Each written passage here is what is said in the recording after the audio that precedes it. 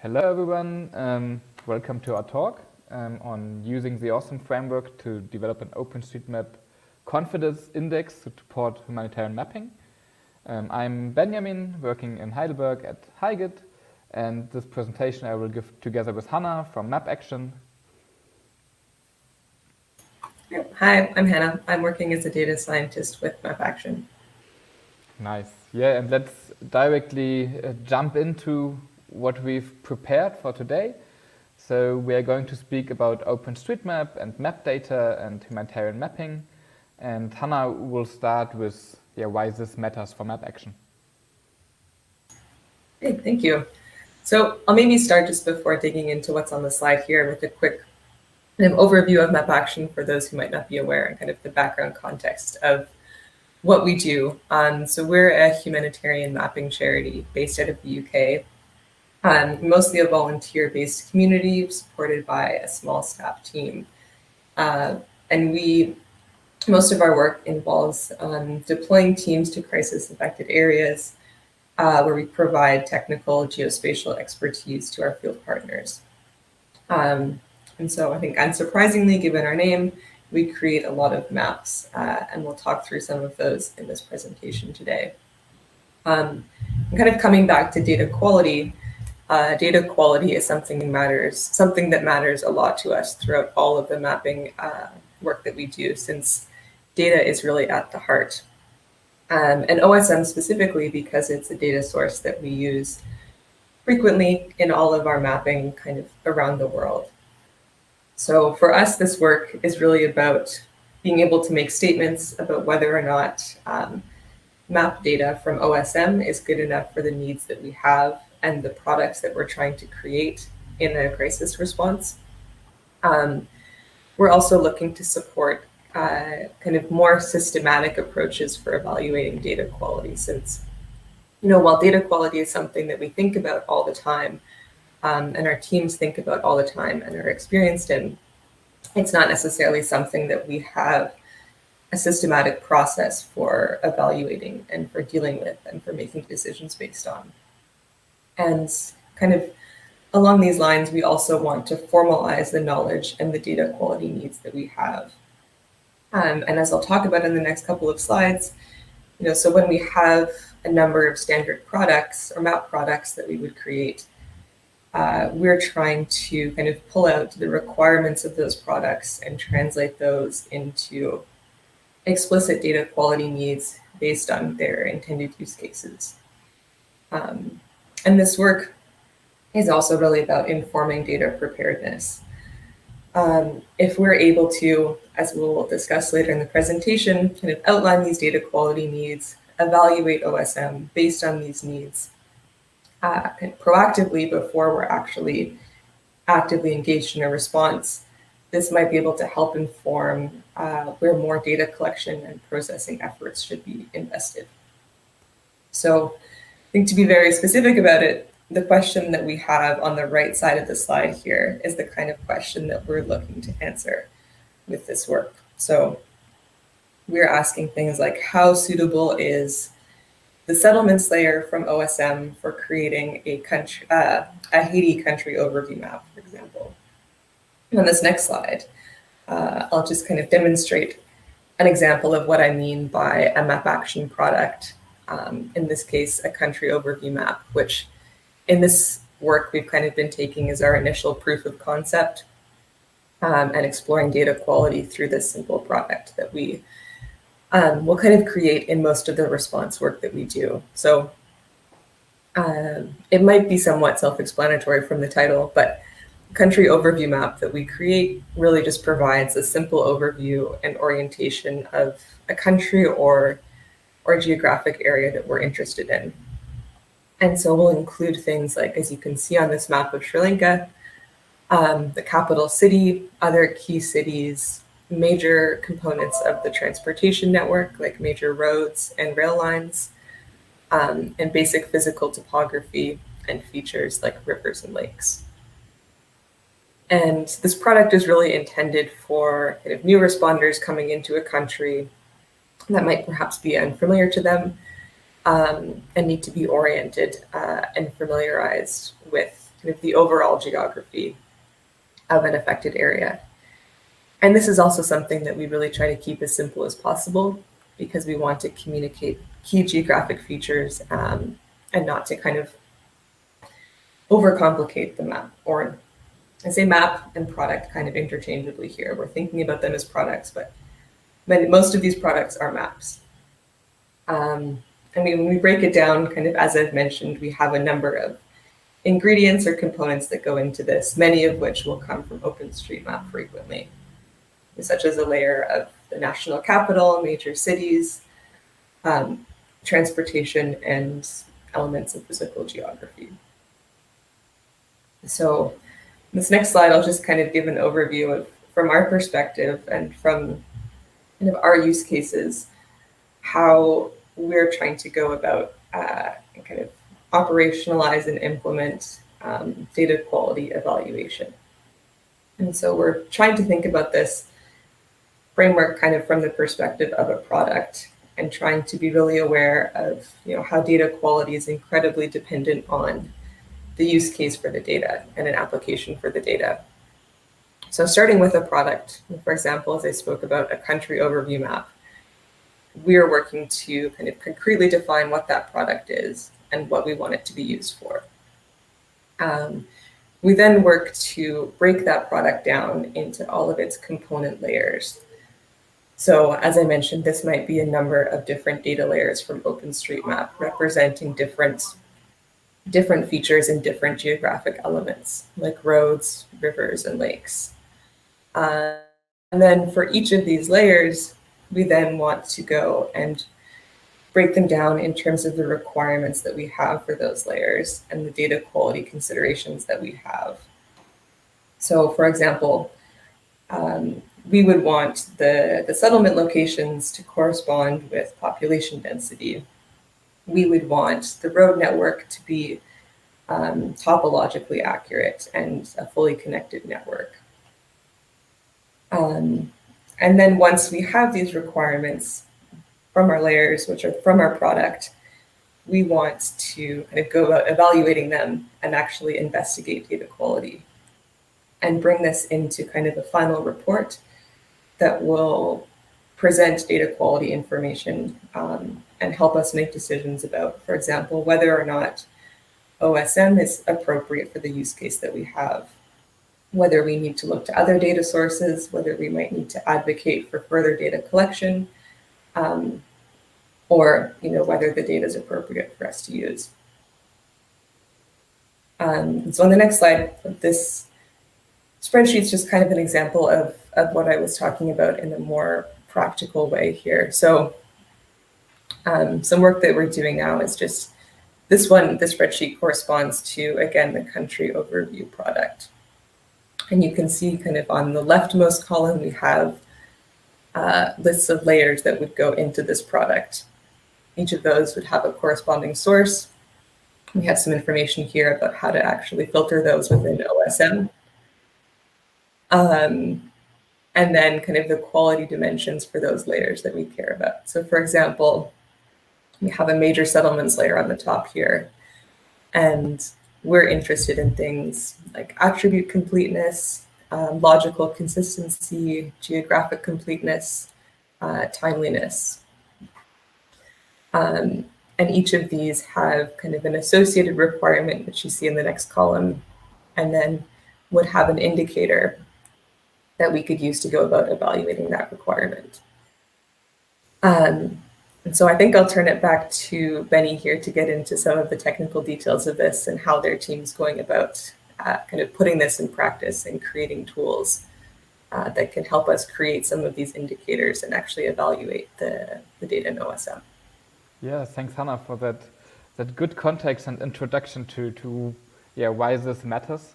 And yeah, this is basically what Hannah presented kind of has happened in the past months in a communication, many discussion rounds between people at Highgate, where I work, and people at Map Action, where Hannah worked, where we kind of try to find out all those different components that make up data quality. And what came out of this as a first tool is the awesome quality analyst. And it takes up all those ideas that we've heard now and puts it into a technical framework, so to say, where we can have such customizable reports that fit the different data quality needs for specific products. And those reports, they combine these individual data quality dimensions, which we call here data quality indicators. So for each quality dimension, we can have an indicator, such as for completeness or currentness and many others. And this is put together in several tools in a way that on the one hand we have a web application where one could just click and select areas and reports to retrieve existing reports or results. But on the other hand, it's also a command line tool that allows researchers or people that want to use the tool to calculate data quality indicators or reports for their own custom regions on their own local machines. And all this is also available open source on GitHub, so you are invited also to take a look at the repository that I've linked here, and we will have the link later again, and also contribute there or help us to cover the right data quality needs or dimensions that actually matter. So I would like now to just highlight a few of the indicators that we have implemented and want to show as exemplary, like for Haiti, how the results can look like. So for instance, we've heard already that completeness of the road network can be an interesting and important indicator of OSM data quality. Basically, you need to know where you can trust the road network or not. And because OSM can be very heterogeneous in its completeness, we implemented this indicator that compares the length of the road network on OpenStreetMap to the population density and kind of use this as an estimation of completeness of the road network. And you see in case here that the road network for Haiti is rather complete in many areas of Haiti, but still there are a few areas, for instance here up in the north, where there are bigger chunks or bigger areas where we think the road network might not be fully complete. And so this in the other way can also mean that in those areas more mapping is needed. And you can also see, as given here on the right hand side, that sometimes those areas can also be close to each other. So all this really gets then down to the dynamics and characteristics of OSM mapping happens, right? So another example is basically the same approach here, comparing population density to the feature density in OpenStreetMap. This time we did it for the number of buildings. That's also an important information if you want to create maps. Probably also if you want to go a bit deeper and zoom in a bit more. On the first glance, what we can directly see for this case of Haiti is that the road network seems to be much more complete than the number of or the building mapping. So here, basically, there are only a very few areas where more or less all buildings have been mapped, and in most areas we estimate that there's still a lack of buildings. And this kind of information here again can then help to drive more mapping activity, or also can mean that other data sources should be taken into account. You might see here at the bottom also, so how we do this is based on threshold functions, and we are constantly trying to improve those and make them also a bit more geography aware, so that you can have different thresholds for different regions, because that relationship between population density and building density obviously is not always the same or in all places the same, right? Okay, going beyond completeness might be one of the first quality dimensions that one is interested in, but also completeness is only good in a way to say if the data is also up to date. And this is what currentness is about. So here we check how much of the data that we find in OSM has been edited over the past year or even going more in the past. So this can tell us really, is there a community behind this data that keeps the data also up to date? Also in Haiti's case here, we would say, yeah, we would need to evaluate this a bit more, because at least some parts or larger parts of the data in OSM here seem to be updated only a longer time ago. So one would need additional checks to make sure that this data still is kind of what you would like to use. So the temporal accuracy here is always another important step. And the last example that I wanted to highlight is attribute completeness. So the first completeness I showed was more the geometry completeness, so like the roads being mapped. Here we have an example for attribute completeness where we looked at bridges and tried to find out if the bridges that we find in OSM actually have the attributes that we would expect. So in this case here, we checked the bridges should have a surface tag and a name. So, and here that's also just an example, but you can see like if we do something like this, we could use an indicator also for schools, for hospitals, to get like much more or much deeper into the richness that OSM might have or might not have. And this then also relates back to what Hannah presented in the beginning, how the products are actually defined. Because each map product might require a different level of detail, and this might not only be about what features to display, but also of what additional attributes to consider in creating such a map. And this is what this attribute completeness indicator tries to tackle. And as mentioned at the beginning, so indicators are like the small component, and then we can basically put together indicators in a way how we want it, and can also weight different indicators, and then together they will form a report, right? So this is like the whole idea behind the awesome quality analyst. And now I would just want to do maybe 2 steps back again, and want to highlight a bit more what is actually behind OQT from the more technical perspective. So something that we call the awesome tool stack. Awesome stands for the Open History database, or it's underlying is the OpenStreetMap history database. It's a spatial temporal database system that holds the entire history of OpenStreetMap and makes it available for such analysis as we would like to do it. On top of that, we created the awesome API, so that's like the user-friendly, easy interface to do those queries. You could also directly query the OSHGB, but here in this case we go through the awesome API.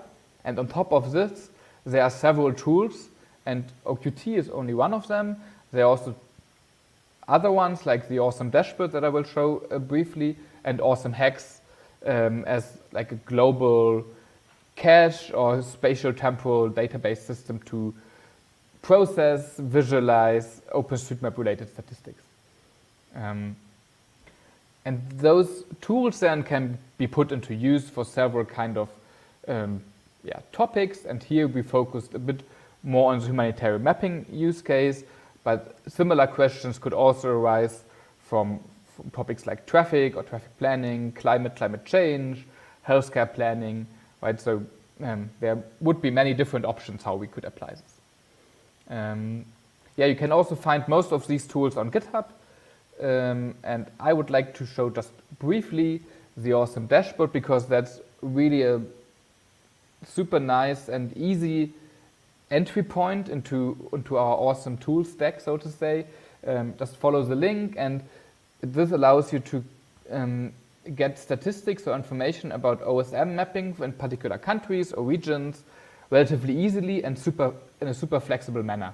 So you can decide what kind of objects or features in OSM you would like to get information about, just put it in there, add some more parameters, and you could get easily some plots like we have here on the left-hand side that show the evolution of the road network, here only the primary roads in Nepal over the past decade or even longer. So for the ones of you that have not looked so much into the OSM history, I would really recommend to take a look at this tool because it makes it super easy. And some of you, I don't know, might remember a few years ago, we also had another talk at FOSS4G about the OSM API already. So this might also be an opportunity to re-watch that video from, I don't know, 2 or 3 years ago. And the last example that I wanted to show is OSM HEX. That's kind of our space-time cube, so spatial temporal database system that also uses information from the OSHDB and puts this into Postgres tables for several resolutions of so-called like hexagon grid.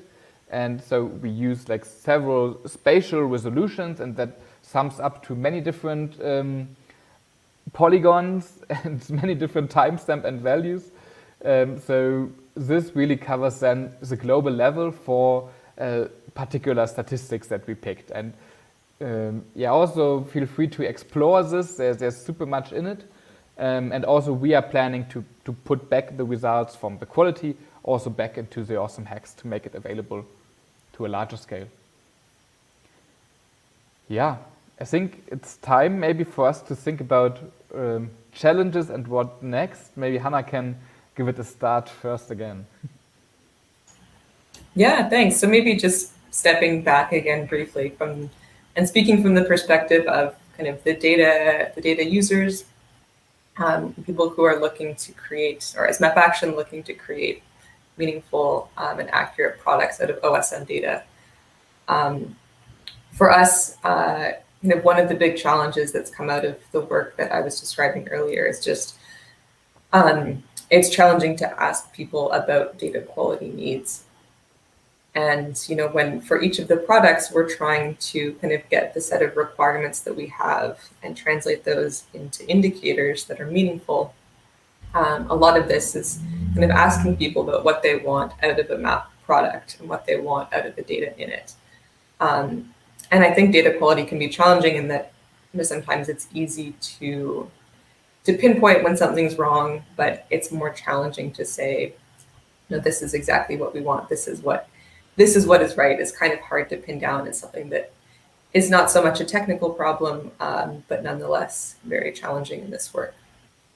And I think then from a more technical perspective, what we're looking to do with this moving forward is integrate this kind of data quality evaluation into the automated mapping pipelines that we're creating. So to have kind of two components to this where we can present information about data quality in a human readable way and enable some of our volunteer teams to use that to investigate OSM data and kind of gain a greater intuition about the quality of that data. But we would also like to kind of further down the line integrate some of this information in a more quantitative and empirical way, and perhaps use that in our automated pipelines to aid with decision making a little bit, and perhaps raising kind of throughout the automated process, perhaps raising a quality flag at certain points if a given threshold is met or not, or being able to, in an automated or semi-automated way,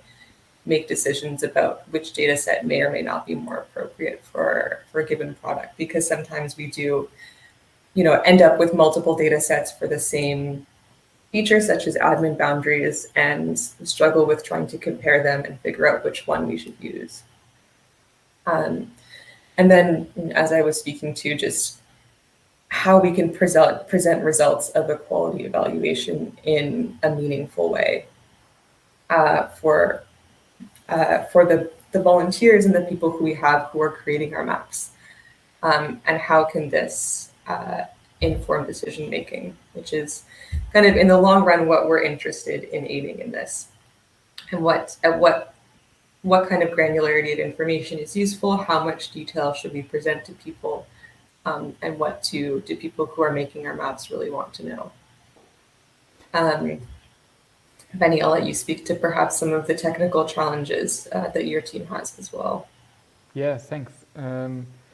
Yeah, really, really good points already. So also for us, from that, sometimes we might come more from the technical or more research-oriented perspective. Like finding out what data quality is on one hand, of course, a research topic, but also like, yeah, we need to understand the users kind of what they understand as data quality. So that's super important. And now when it comes to the maybe technical issues or challenges maybe, so we would like to scale this to the global scale as we did with some other indicators that might not be quality indicators, but more general statistics for OSM, and we have them in Awesome Hacks already. So this is something we really aim for, but we also need to further explore how this can happen. And maybe a side note here, this is not only a technical issue per se, but also it comes down to how we actually define data quality. So it's also a conceptual problem somehow, in a way that data quality or some of the data quality indicators we might not be able to define them the same way in all the places. So as we learn about the needs and requirements from Map Action or other organizations, I think the easier or the better we will be able to do this. Yeah, I don't know if there's much more to say, Hannah, from your side. Other than that, I think we would be at the end of the presentation. Yeah, thank you. Nice. Cool. Yeah, so that's us. Contact us if you have any further questions. And we've also put a list of resources and links here on the last slide. So feel free to explore these and reach out to us whenever you have some questions. And thanks for listening, and yeah, have a nice day. Bye. Thank you so much, Ben. We've got Benjamin here for his Q&A session. So I guess we'll just head on into it. The first question is, the OSM quality analyst is open source, but is the whole OSM stack too? Hey, yes, thanks. Thanks for that question. Can you hear me well? Yep. Perfect. So I would say 90% of it is also open, available on GitHub. So the OpenStreetMap history database, OSHDB, you will find there. The Awesome API you will find there as well. The only tool that we might not have there at the moment is Awesome Hacks, but like some libraries are. So most of the things you will be able to find on GitHub, and if not, like always feel free to contact us and we can try to share code for sure. Oh, perfect. Okay, there's actually a lot of questions coming in. The next question is, have you made any comparisons of geographic completeness to a reference data set? So far we haven't. So we have, it's always different what is a good reference data set for OpenStreetMap, as you can't really find this on the global scale. But for a few countries you can for sure. And there has been research work around this, and this is something we want to do now as a next step, as we did more or less this proof of concept for the indicators, to compare the results for different countries where we have a reference data set. So for instance, for the UK, or there are many other countries, but there would be some easy countries to go where we know that there's open data available to compare OSM against. And maybe I'll just choose a random one since we're running a bit out of time. The first one, are you considering to expand the scope of completeness or currentness to local knowledge features such as points of interest, land use types using OSM tags maybe? Mm-hmm. Yeah, also an interesting question. So what we've presented have been some examples, and so we would really like to expand this, but from my perspective, more from the research side, it's sometimes really difficult to decide which is the next thing we want to do. So this is mainly where the users of the data would come into play. So if there are people out there that need some really specific things, like I need to know the tag completeness, attribute completeness of POIs, that's great, because then write us an email and this is what we want to work on. It's like for us, just defining it from scratch is super difficult. So it's much more fun and way better if we can do it the other way around. Like, let the people tell us what they want. Right. Yeah, that's a good approach. Well, thank you so much, Benjamin, for your presentation today. And I hope you have a good FOSS4G experience. And I guess if anybody has any questions, they can contact you. Yes, for sure. And we'll see you in the next, I don't know, next conference maybe. Yeah, no, Right, so far the experience is really great. Great. We'll see you later. Thank you. Okay, bye. Bye. So we're going to move straight into our next presentation as well. This is a joint presentation by Amit and Eric, titled Delivering Open Source Solutions to Humanitarian Organizations and Governments in Low Resource Settings to Plan for, Monitor, and Respond to Climate-Driven Disasters. Amit's career has included 10 plus years in the World Food Programme's Vulnerability Analysis and Mapping Team, or VAM, which is now a division at WFP called Research Assessments and Monitoring, now called RAM, along with several years of software development and enterprise technology deployments in the private sector. Eric, on the other hand, has a desire to code for good.